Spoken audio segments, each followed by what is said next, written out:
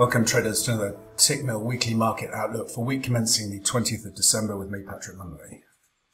The data calendar is pretty light this week as we head into the holiday season, but the focus will be on the Fed's preferred measure of inflation, the core PCE deflator. Headline and core PCE inflation rose 5% and 4.1% respectively on the back of broad-based price increases in October. Meanwhile, in November, CPI inflation rose to near 40-year highs, with the headline and core rates jumping to 6.8% and 4.9%.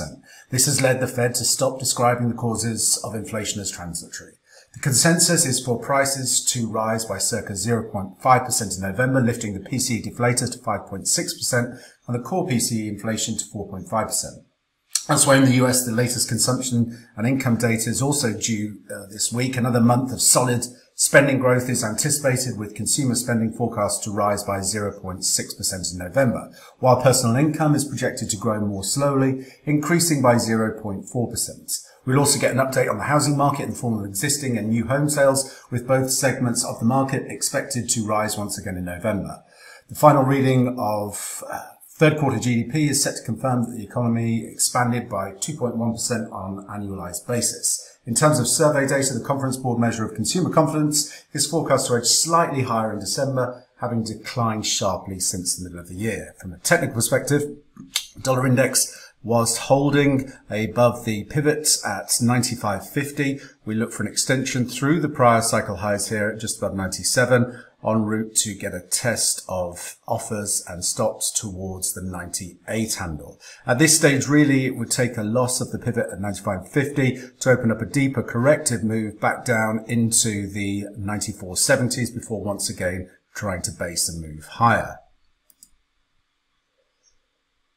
In the Eurozone, the macro schedule is really quite bare as markets prepare, as mentioned, to wind down for Christmas. The only release of note in the Eurozone is the flash consumer confidence reading for December. It is envisaged that sentiment will have declined for a third month in a row, owing to concerns regarding the Omicron variant. From a technical perspective, the euro-dollar continues in this bearish consolidation pattern. I'm looking for a break through the 112 handle to extend through the cycle lows 111.90, looking for that test of the 110.30 area, which is the major weekly trendline support. At this stage, to negate the downside, we need to see a close above the 114 handle to suggest a more protracted corrective phase to get us up into the projected descending trendline resistance at 115.70. But for now, focus remains to the downside. In Japan, really, it's Thursday is going to be the day of notable data with CPI print. Japan's national CPI for November is expected to rise to 0.4% month over month from October's 0.1%. Last month's uptick was led by an acceleration in fuel costs, while price pressures from raw material shortages gradually passed through to retailers. Analysts have suggested consumer inflation is expected to pick up in the coming months due to higher fuel costs. BOJ Governor Kuroda at Friday's post-meeting press conference acknowledged that inflation expectations have risen slightly and there may be upside risk to prices, but the strength will likely not persist in his view. From a technical perspective, the dollar-yen looking to maintain resistance at 114.50. As it does so, we look for an extension back through the 112.50s to get a test of the ascending trendline support and the prior resistance to also act as support down to 111.60. In the UK, the final reading of third quarter GDP is expected to confirm the economy grew by 1.3% in the quarter.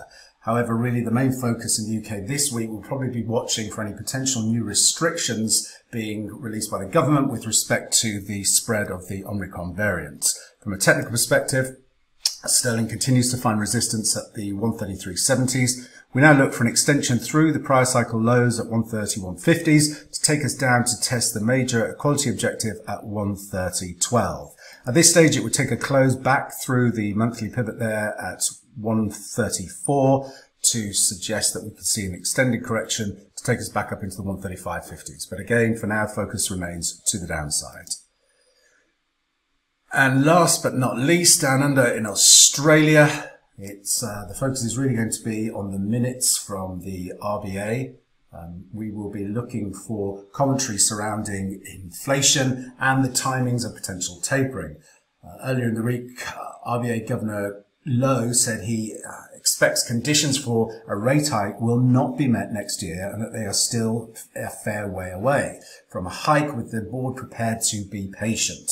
Lowe stated that the board discussed tapering bond purchases in February and ending in May. While they could end buying in February if economic progress is better than expected, but he added that they could also review bond buying again in May if the data disappoints, and the QE outlook depends on inflation data, the labour market and the strength of consumer confidence.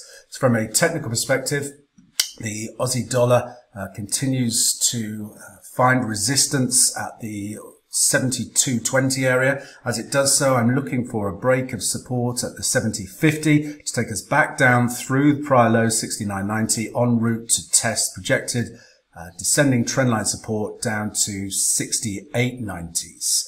At this stage, it would take a close back through 72.90 to suggest the downside is done, and then we'll be looking for an extension up into ascending trendline resistance towards the 75.20s. But like I say, for now, focus remains on the downside.